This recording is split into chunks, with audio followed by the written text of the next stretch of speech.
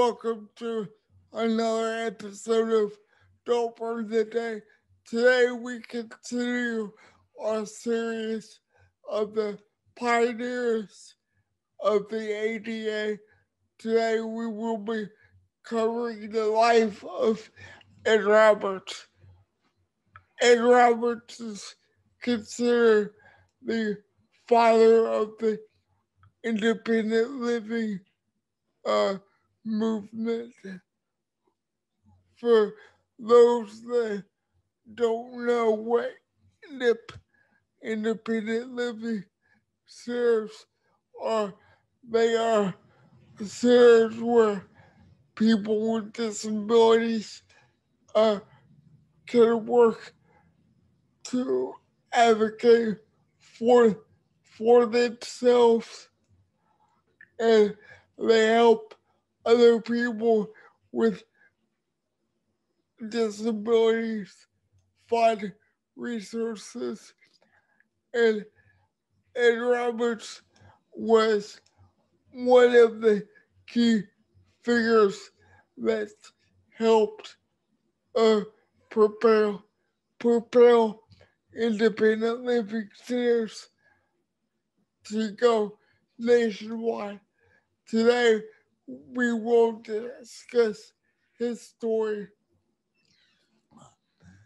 and I personally think he is a um, he is one of my personal heroes. Um, but first, I'd like to thank everyone for listening to last week's show. Um, Shannon will be back on Monday from Monday's show, and let's get with today's show. Uh, Mr. Ed Roberts was born January 23rd, 1939 in San Mateo, California.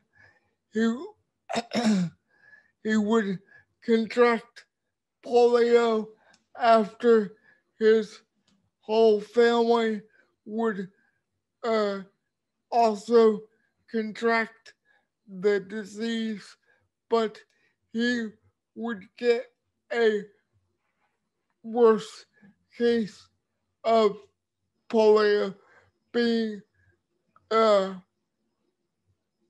being paralyzed from the neck down with only use of two fingers on his left hand. Um, he would spend a total of 18 months in the hospital, often contemplating suicide. It would reach a boiling point where all his nurses would um walk off the of Ed's case because Ed decided not to eat anything and would go on a hunger strike. But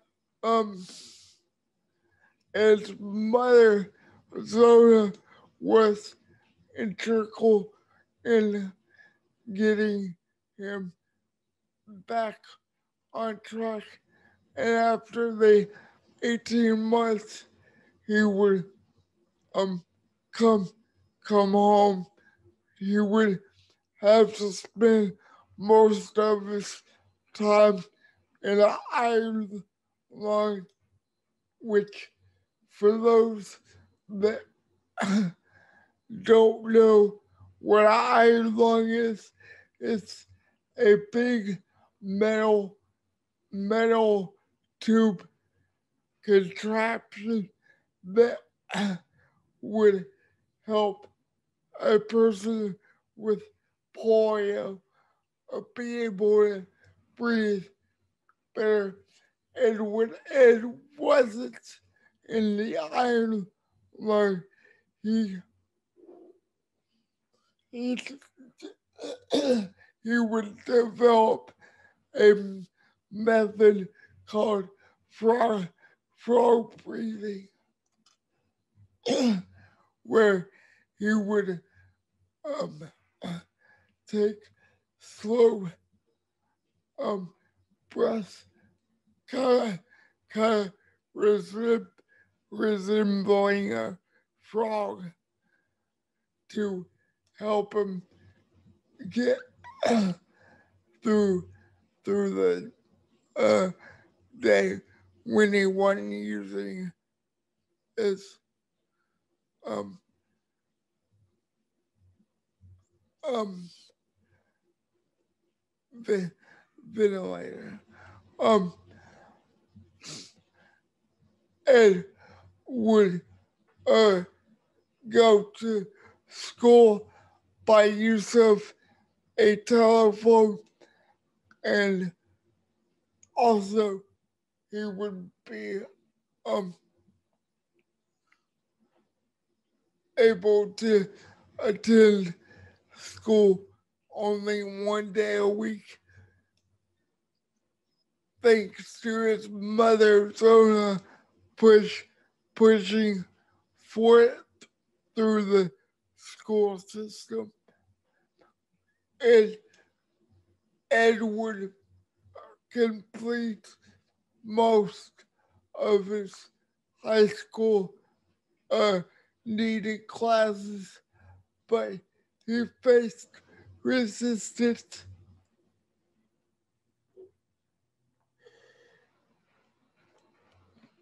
with resistance to getting his full high school diploma because he did not complete driver driver's ed nor physical education, and so his teachers did not want to um, give him the marks to be able to graduate.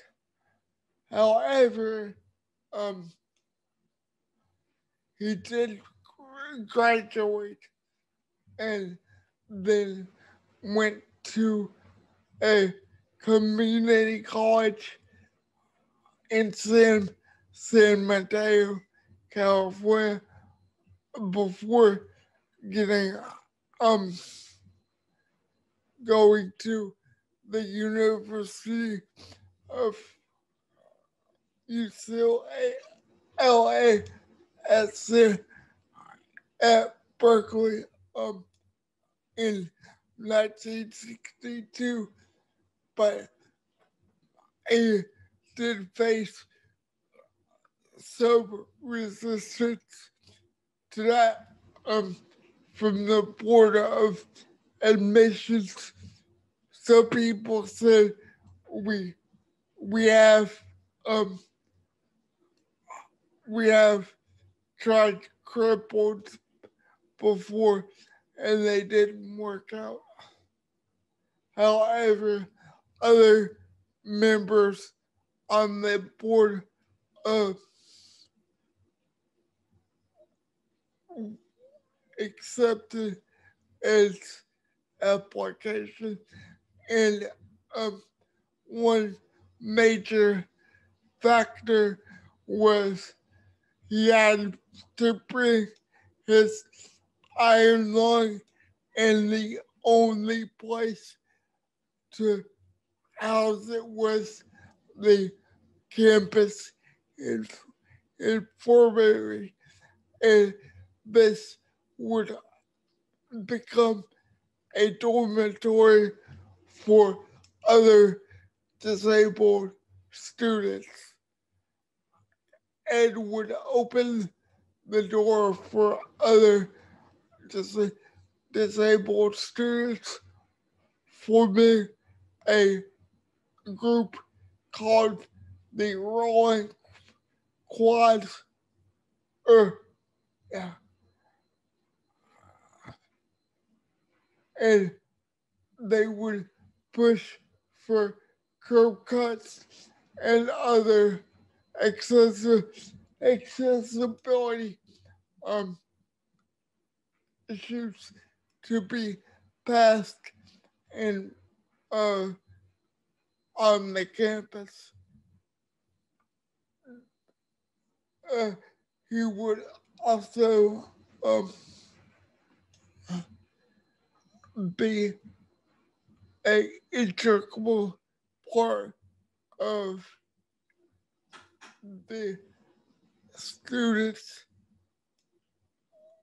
with disabilities to form a club or organization, and he would receive his uh, bachelor's and his master's in 1964 and 1966, respectively.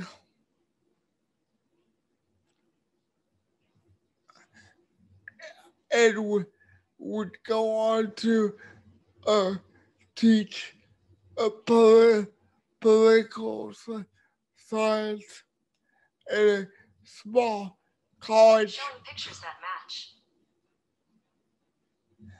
Before being asked to um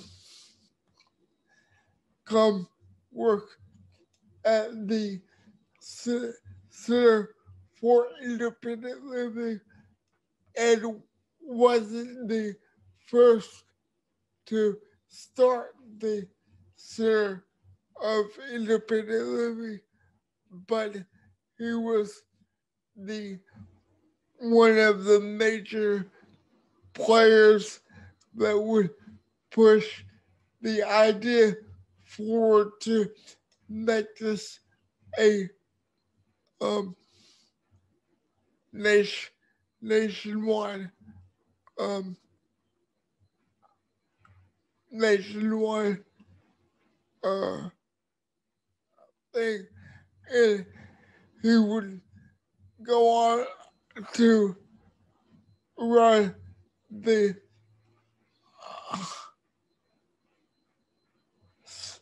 the vocational rehab of California after the governor appointed him the leader of the organization that um, originally turned him down and said he was too handicapped to attend college. So that is a bit ironic for a person that is deemed too handicapped to be able to run the same organization that told that just uh, decided that for him. Um, that told him that years prior. Uh, and would go on to uh, be a major player in the disability rights movement, uh, opening the uh, world world um, world center on disability with uh,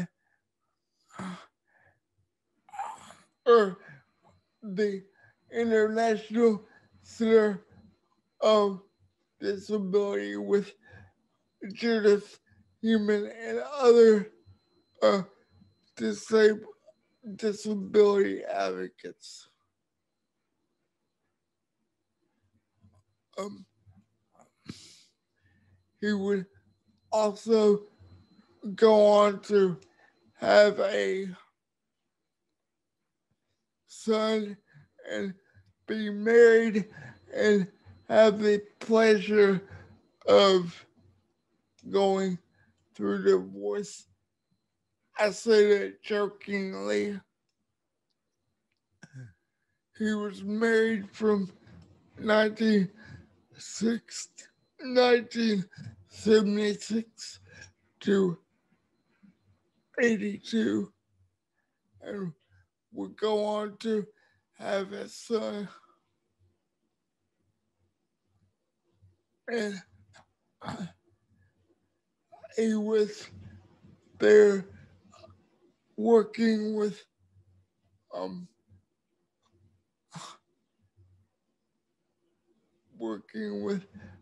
the Justin Darts and the Judas Humans and the Jennifer Chapin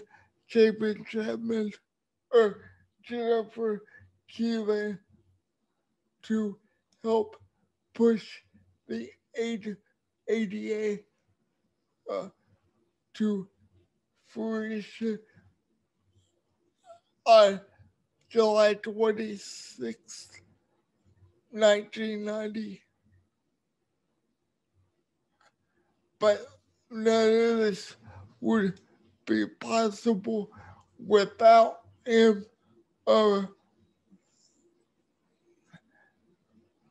flying from California to DC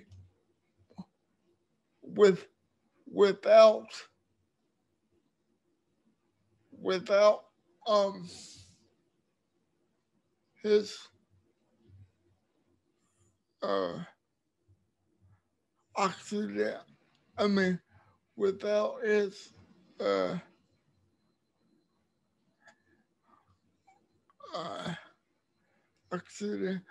Um, but he saw that as something he had to do to be able to push the ADA forward and be able to set the people that came after him and the other advocates after, after them up for success. So anything that he did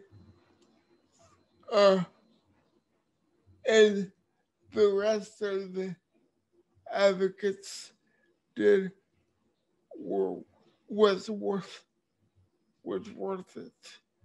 So, like I said before, I thank each and every one of them for taking the ball by the horns and taking no for an answer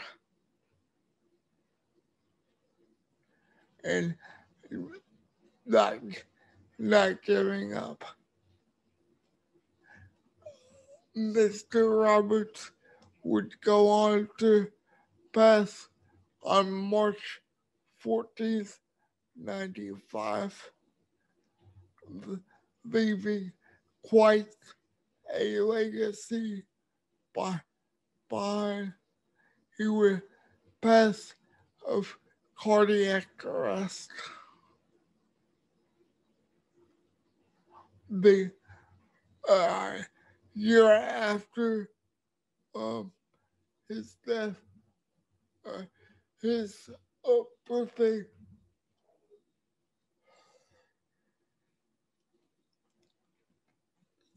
sorry, his birthday is known as Ed Roberts Day in the uh,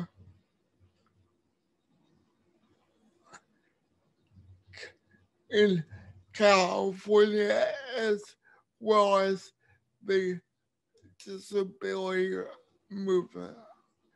Um, I am honored to be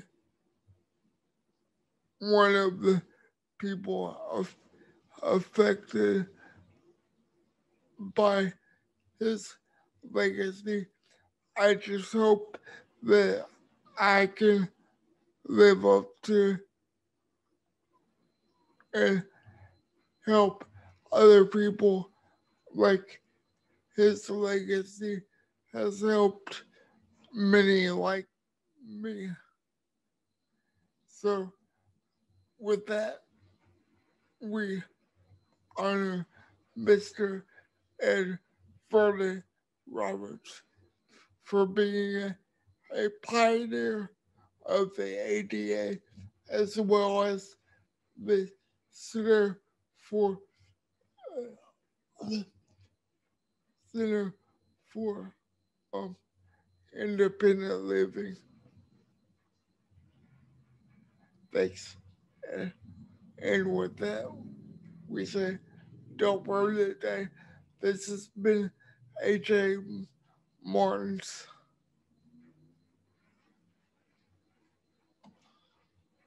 with episode 2 of the Pioneer series of the ADA.